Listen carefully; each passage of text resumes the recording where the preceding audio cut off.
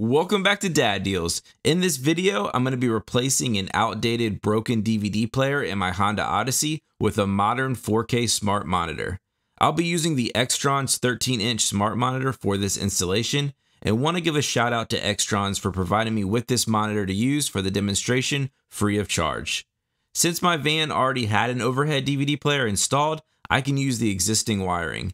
If you don't have existing wiring, the Extron's unit I'll be using does come with the harness and instructions, but that's outside the scope of this video, and I would consider getting it professionally installed as it is a more involved process. Before we start, you'll need some tools and materials for this project.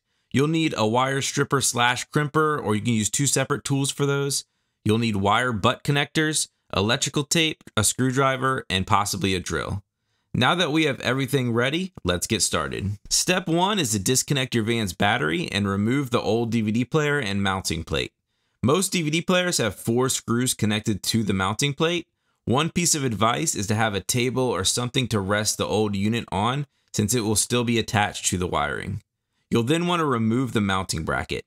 The previous installers on my van used a piece of MDF that they attached to the ceiling of the van, so it makes it easy to attach the mounting plate to that. Same thing here, just unscrew the old mounting plate. Once you have the old wiring exposed, take a picture of the configuration and compare it to the wiring instructions.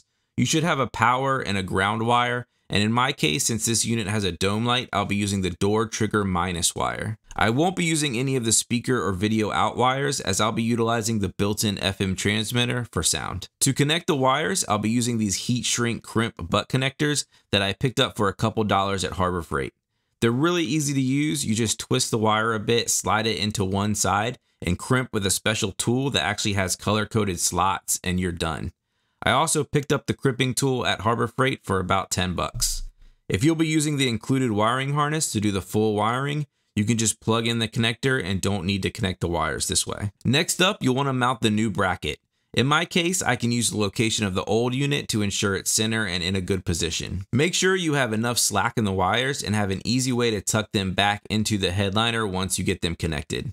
I even like to put some electrical tape on the bracket wiring hole to make sure nothing accidentally gets snagged and cut. Next, connect up the wiring to the media player.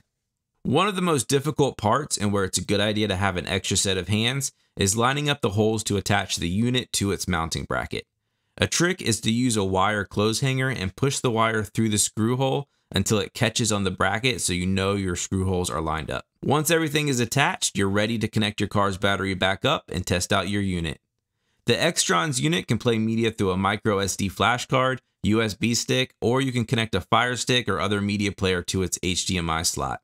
I really like not having a DVD player built in, as it makes the unit super slim and sleek, and it's just one less thing to break.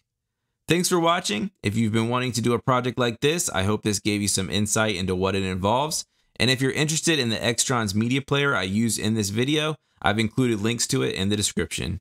See you next time on Dad Deals.